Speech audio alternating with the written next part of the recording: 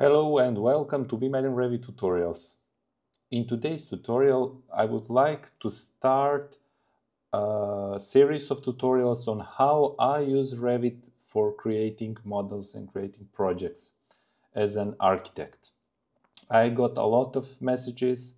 Do I have tutorials on how to use Revit for creating architectural drawings as a system?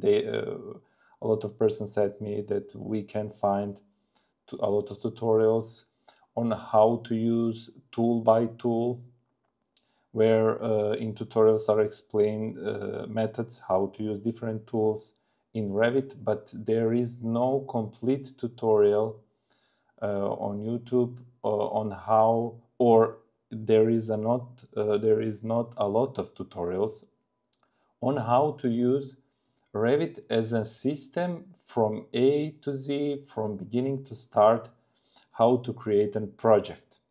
So here I have three simple projects, simple house projects, and I have one request from you. I need to choose which one to model in this series of tutorials. Which of these houses you prefer to create in this tutorial.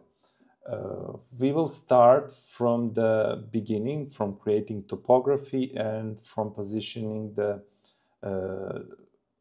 CAD files on the site plan, where we will select the true and project north. Then we will create topography, surroundings, and then we will start conceptual design in Revit. The difference between these projects is only in the roof, if we speak as a method of creating a model in Revit. Here we will have here in these two projects, number 1 and number 3, we will have structural framing and how to model structural framing. For example, in this project number 3, we can see that here I already have, sorry, just to go, all right. And here you can see we have structural framing, and in these two projects where we have sloped classic roof, we will create all the layers from the roof together with the structural framing, and I will show you how to do that. But this is only one of the topics in Revit. So when we get to the roof, first, before that, we need to make everything from the basement to the from the foundations to walls, families of doors, windows, and furniture and other thing. And my aim is to get the project to the very end, when we will go to export it to PDF file and prepare it for the authorities to get the permission. So one request for you is to help me to choose which one of these projects, of these models, to use for this series of tutorials. There is a lot of things I would like to share with you. This will be some kind of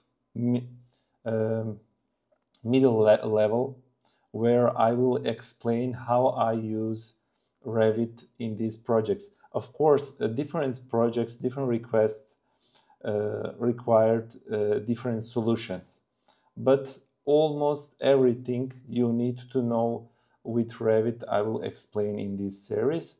So if there is something you want to know, it's easy for you to find it on the YouTube, especially if you try to find how to use some tools in Revit. But as a system, my idea is to create series of tutorials how an architect use Revit from A to Z from conceptual design to the execution project. Of course, you can give your advices. We can make adjustments to the tutorials regarding to your requests. All right, just one more time. Let's share the... All right.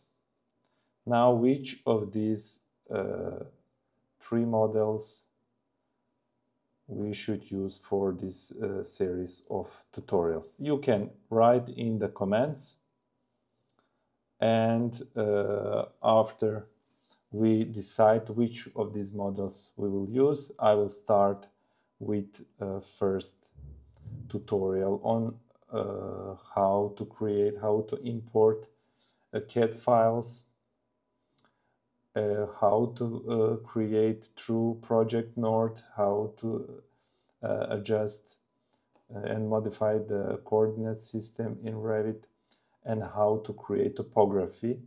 After that, we will start with the creating conceptual design and positioning, how to find the best way to position it on the topography.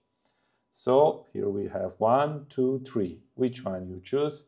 And please don't forget to subscribe and to share my works with your friends and colleagues. Especially, I would like, is a small request from you to share this series of tutorials to more people, so they can see one of the solutions and methods how we use Revit as an architect from A to Z. All right, this is all, and I'm waiting from you the comments which of these houses we should use for this series of tutorials. This is all. See you in the next tutorial.